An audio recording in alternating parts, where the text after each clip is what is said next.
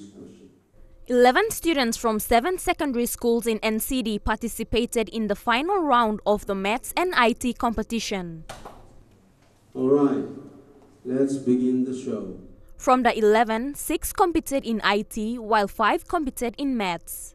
The students were tested in their ability and knowledge of the subjects relevant to their respective school curriculums. 4 students from Port Moresby National High School made it through the elimination and competed in the final round, where 3 of them were announced as finalists in the IT competition.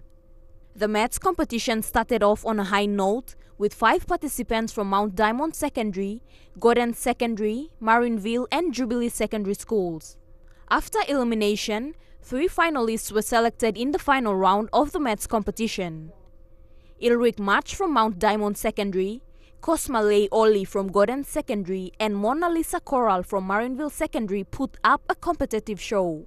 So we'll move on straight to the third question. The inter-school competition was initially started in 2008 as the Maths competition. In 2018, the IT component was incepted and merged with the Maths competition. The competition is aimed at providing a challenging and engaging mathematical and IT experience that is competitive and educational.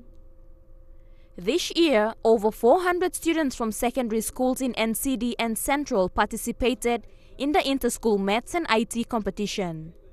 Patricia Chiamo, National Emtv News.